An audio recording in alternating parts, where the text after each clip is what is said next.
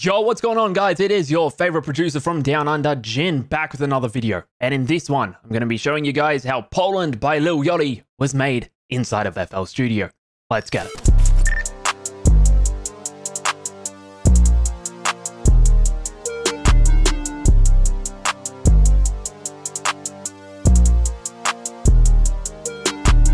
Three producers worked on Poland by Lil Yachty. They were Lukrative, Lucian, and last but not least, there was Filthy.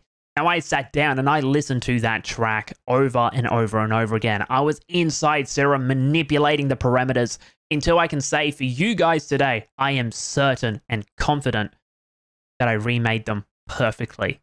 You could almost say that they match perfectly. Sorry, Aiden, that is now my bit. But yeah, if you guys want to cop the FLP to this one, I'll be leaving a download link to that one in the description, as well as a link to a free drum kit, a Serum bank, MIDI files, and a one-shot kit inspired by Poland. Going into Serum though, the first preset that we made has a really creative name. And what I mean by that, I decided to call it Poland. Now with this one, we have two wavetables. We have the Evo Sound Square C3 and a basic shape. Now both of them have a unison on 7 and both of them have been detuned just a little bit. With the first one, wavetable position is around 50%. And that is how we're keeping it. With oscillator B, the basic shapes, unison is on 7, detune has been lowered a little bit, wavetable position not changed, but we change it up a little bit where we add in a mode of bend plus minus. With the filter, we have an MG low 12 filter come in with the cutoff around 9,000 Hertz. With the effects with this one, we have an EQ where we're getting rid of all of the lows and we're getting rid of some of the mid highs, keeping the mids and highs where they are. The chord progression with this one, though, is really simple. BPM of 150 in the key of C minor, but I don't know what producer did it, whether it was Lukrative, Lucian, or Filthy, but with the first chord here, instead of the root note being C, they decided to make it G. Then they followed the Travis Scott chord progression where you go up by 3, then down by 8. There is a little bit of variance yet again, where they decided to go down by 7, and then down 1 to go to the 8. So with the chords with this one, we actually have a C minor right here. If I was to add the middle note, this D sharp, we now have a C minor triad. Get rid of it, it's now a power chord. With this second one, we actually have an A sharp major. If I was to add in the middle note, this D, A sharp major, get rid of it, it's a power chord. Now for these last two chords right here, you would think it's a D sharp and a D, right? Instead, it's actually a G sharp and a G. If I was to go down to the root notes here, there's a G sharp, there's a G. If I was to add the middle note, we now have a G sharp major, and we now have a G minor. For getting rid of all of that, we now have a G sharp power chord and a G power chord. The top melody with this one is really simple.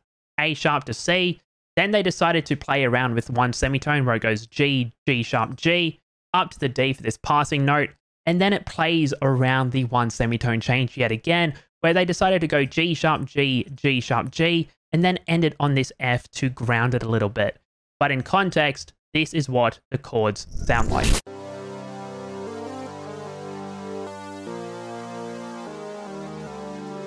Going on to the effects with the chords, there is nothing playing whatsoever. After I listened to the song so much, I was able to confidently determine that the only effects used were the ones inside of Serum. Going on to the next element, though, it is, surprise, surprise, coming in from Serum yet again. And this one is the Poland lead. Now, all this is just a basic shape wavetable being set to the square wave, where the unison is on 1, wavetable position is roughly about 50%, and we have an MG low 12 filter coming in. Now, the cutoff with this one is actually being automated to envelope 2, where we have the release on around 260. The sustain is all the way down. Decay has been increased just a little bit. Hold all the way down. And the attack is just below 50 milliseconds, just to get rid of those clicks. In regards to the effects with this one, we keep it really simple because we just have hyperdimension. All we did with this one is we just turned it on. We didn't change any of the parameters. The pattern with this one, there are two separate patterns playing. This is a really simple beat but the way Lukrative, Lucian, and Filthy were able to change up what was playing in regards to changing some of the melodies or the drum patterns is what makes this beat really enjoyable to listen to and doesn't make it get boring. The first pattern that comes in with this lead is this one right here, where it plays at the end of every bar. We have this A sharp going down to D, then going up a semitone to D sharp before it goes back down the semitone. The other pattern that comes in is this one right here, where all that's changed is we've had these two patterns get added in as well, where we're playing with the octave with this one. This is A sharp 4, that is A sharp 5. Then we add this D and this D sharp again, playing again with these semitone changes. But in context, this is what the lead sounds like.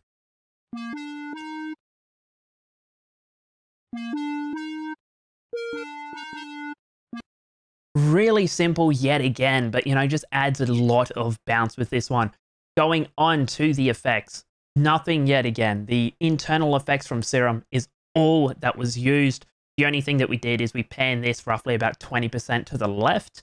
Going on to the next pattern and the last melodic pattern of this beat. This beat is honestly so simple. This track is really basic. And that one comes in from Serum yet again, and it's the Poland ARP. All it is the init preset, believe it or not. The init preset with a unison of 5, the noise oscillator is on with an AC hum of 1, and the level is on 34%. And we have a filter come in where the cutoff is around 3,800. In regards to the effects, Hyper comes in, where we're just turning it on. We're not actually changing any of the parameters. And an EQ, where we're getting rid of a lot of the low, so the 808 has room to breathe. The pattern, really simple. We start on this A sharp, we go up to the C, G, F, D sharp, ending it on the G. Before we have a repeating pattern of A sharp, C, D, that gets copied and pasted over one time, before the whole melody gets copied and pasted over one time. In context, this is what the ARP sounds like.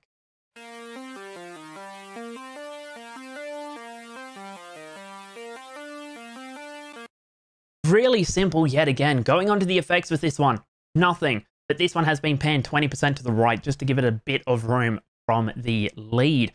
Everything gets routed to insert 5 where we've just turned it down a little bit. Going on to the drums. Pattern 7, which is the percussion that plays throughout the whole track. And all it consists of is the break the bank hi-hat, which is this one right here. The classic clap. And this baby girl snare. And all together, they sound like so.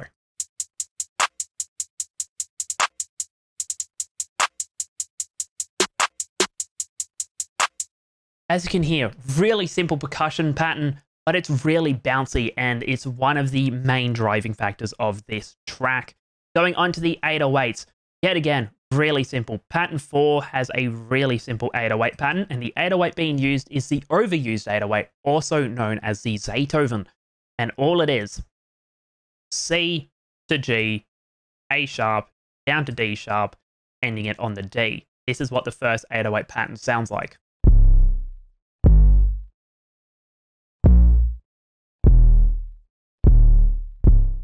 Really simple yet again. The next one that comes in, pattern 5, we have something being added, and that is a modified rack kick, which plays every single time that the 808 plays.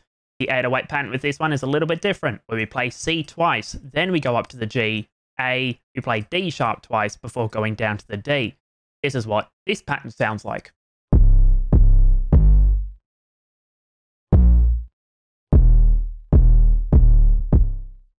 Really simple yet again, and the final 808 pattern. C to G, we're playing A sharp twice before going down to the D sharp, ending it on the D yet again. Subtle changes like that can make a track or a beat stand out and just make it sound like it's changing. And that's what this pattern sounds like.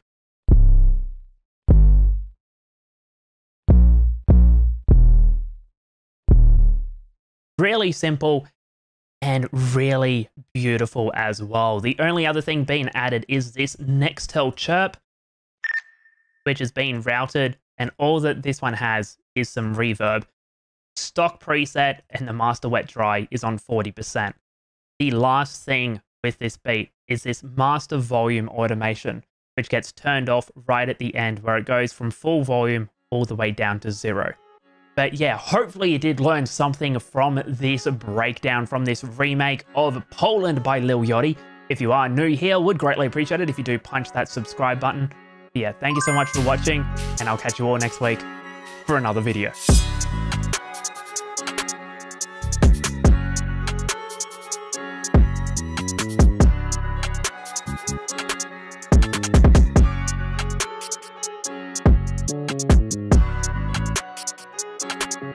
Thank you.